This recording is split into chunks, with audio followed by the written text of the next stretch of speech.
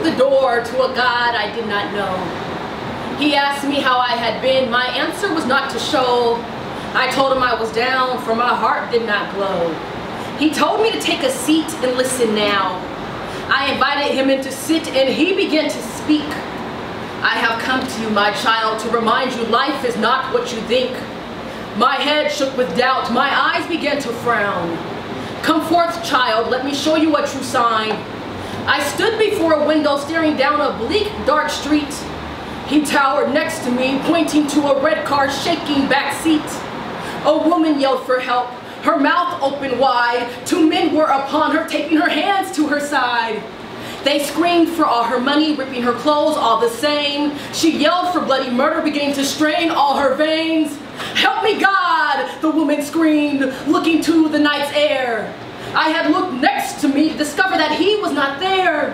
I turned to face the window, but was punched in the eye by the guy on my right, who now began to try my pants at first, now down to my thighs. I screamed for him and pleaded for he. Life was not as it seemed, my legs ajar, two men upon me, now he is so far. My God, where are thee? Yeah!